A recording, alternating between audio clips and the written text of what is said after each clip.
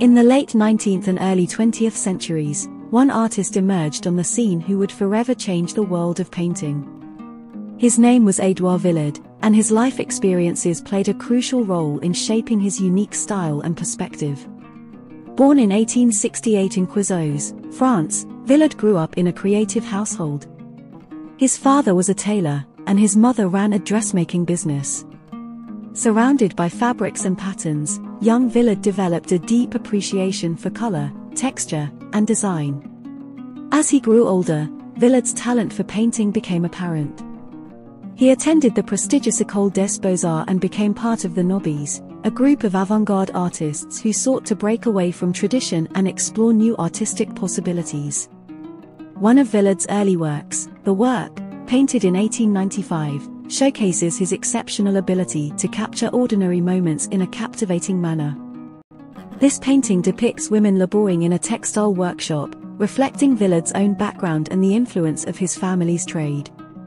Another notable piece from this period is the public gardens, the nurses, the conversation, and the red umbrella from 1894. In this painting, Vuillard portrays a group of nurses relaxing in a park, bathed in the warm hues of sunlight. It's a scene that exudes tranquility and intimacy, a reflection of his close relationships with the people in his life. Vuillard's exploration of the French countryside is evident in his landscape paintings, such as Landscape of the Ile-De-France from 1894. Here, he captures the serene beauty of the countryside, with its rolling hills and soft colors. One of Vuillard's recurring subjects was women, particularly in domestic settings. The Nurse from 1894 portrays a woman caring for a child, emphasizing the importance of family and nurturing.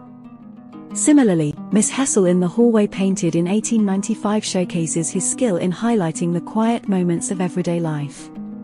Vuillard's use of light and color is particularly striking in pieces like Evening Effect from 1895, where he creates a sense of tranquility and melancholy with his muted palette.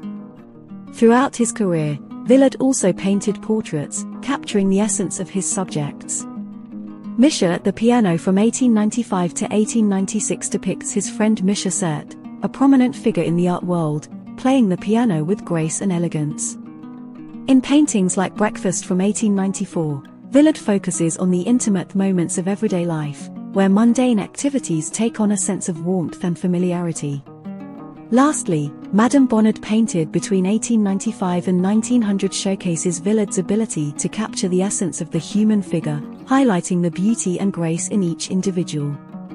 Edouard Vuillard's early life experiences and his affiliation with the Nobbies led him to develop a distinctive style that blended intimacy, beauty, and a deep understanding of color and light. His works provide a glimpse into his world and invite viewers to appreciate the beauty found in everyday moments.